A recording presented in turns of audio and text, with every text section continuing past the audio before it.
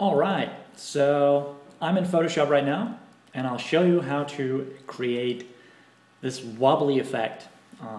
Basically create an animation in Photoshop where the lines are sort of wobbly and alive.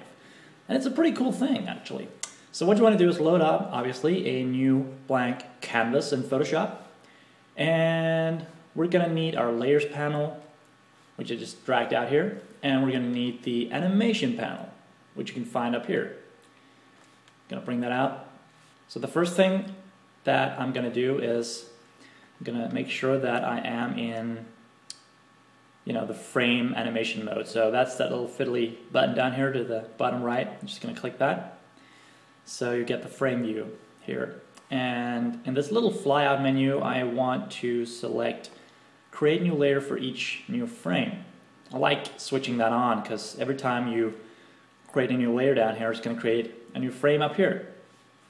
Alright, but since we already have a new frame here, and since I don't want to paint directly on the background layer, I want to be able to get some transparency on my illustration when I export it. So I make a new layer. So right now this layer corresponds to this frame here. So everything I draw up in this layer is going to be visible in this frame. Alright, let's try it out. So let me see, let's just make it simple here. I'm going to draw maybe a face. Beautiful. Maybe with some eyes there. Kind of scary. Little nose there. And guess what? Yep, he's going to have a mouth. Let's make that here. It's grinding the teeth. Alright, maybe he's a little tired. And ears. And maybe some hair. Let's just make it rough. Make it dirty, make it rough. Alright. What's missing? Eyebrows, of course. Beautiful. Alright, we're sitting right now in layer 1 and frame 1.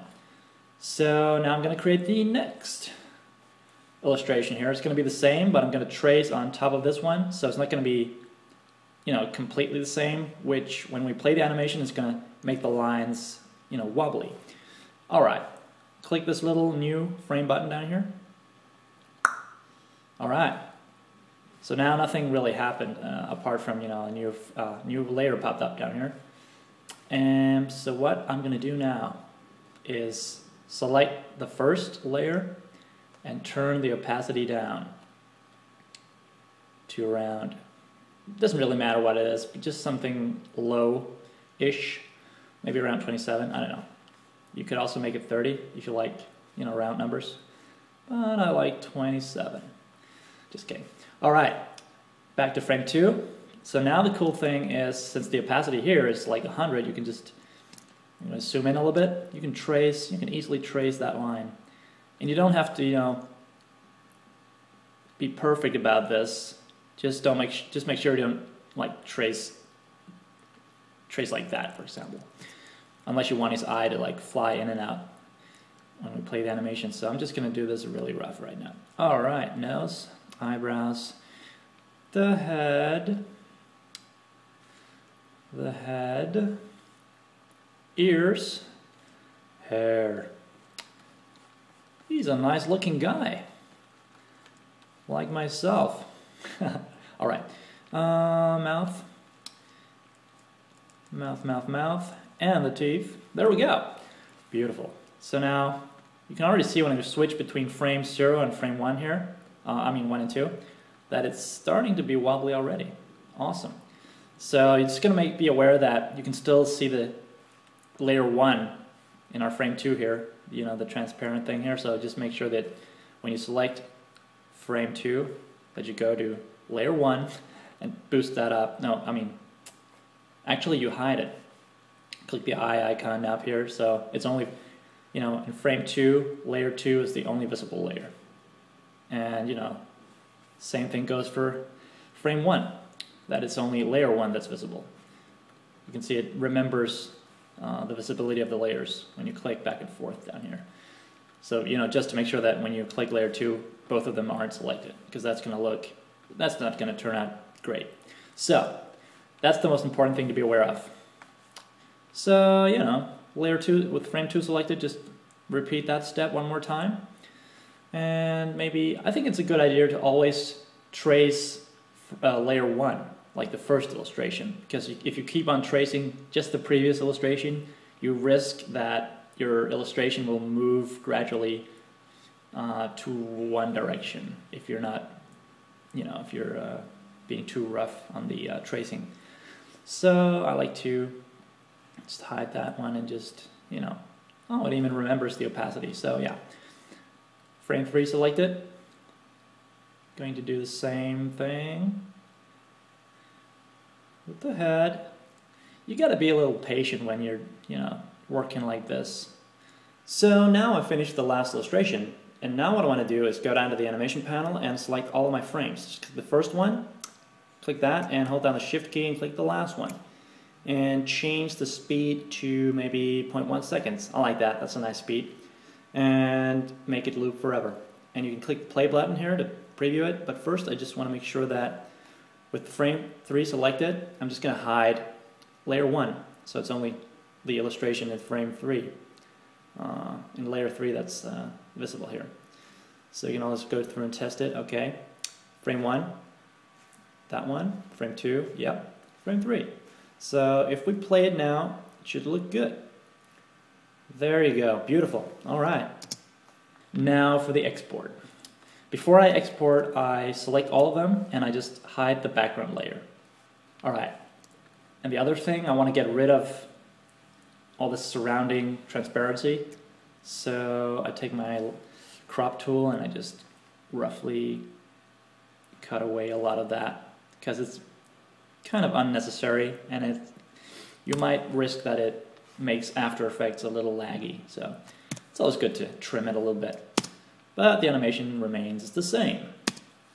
Alright, now for the export. I made a batch action for that actually, which will I called it the render, and what it does is, you know, it just remembers my settings. If you're using CS5, it's not going to remember the settings when you make an export video action, which is pretty lame if you ask me. It's actually, you know, a bug. So that's why I'm using Photoshop CS4 right now, because it'll actually remember the settings. So anyways, if you don't have CS4, you can go to, let me see where it is. Export and render video. That's basically what my action is doing automatically. I'm going to save it on the desktop in the folder that I call export. Choose that. And let's call it face, since we made a face. Alright. And how do I want it? Yep, I want a QuickTime movie, and I want it to be animation. 25 frames per second, because I'm in Europe. If you're in the States, 30. And looking good. Hit OK to that. The rest of this, that's okay. How do we want it? How do we want it? Document size, that's okay. And I think we're good to go. Let's try this out. Render. And it should be right there. When I preview it in Quick Look, it's just gonna be black because, you know, it's transparent. So, but if we load it up in After Effects, it will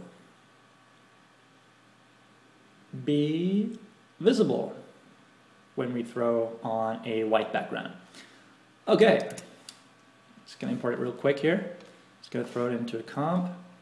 Let's make a wide solid, looking good behind that layer. Ka-chang! So right now, it doesn't really loop. And let me show you actually how to loop this real fast. I'm selecting this one and right-clicking on it, and let's say, where is it? Interpret footage main. There's a little option down here in other options called loop. Now, right now it's set to loop 1 times, but I'm going to set it to max so we don't risk running out of graphic. All right. Just gonna go into the settings of this comp and make it a little longer than 8 frames. Let's make it 1 minute. Why don't we?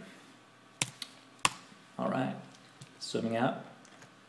So now you can see it actually stops right here, but you can drag this one out and it's gonna, let me just see here. We're at the background, okay. So it's just gonna loop for like 999 times, which I'm guessing is sufficient for pretty much any animation you'd be doing. So yeah, let's just preview this. Ain't that cool? So that's how the cookie crumbles.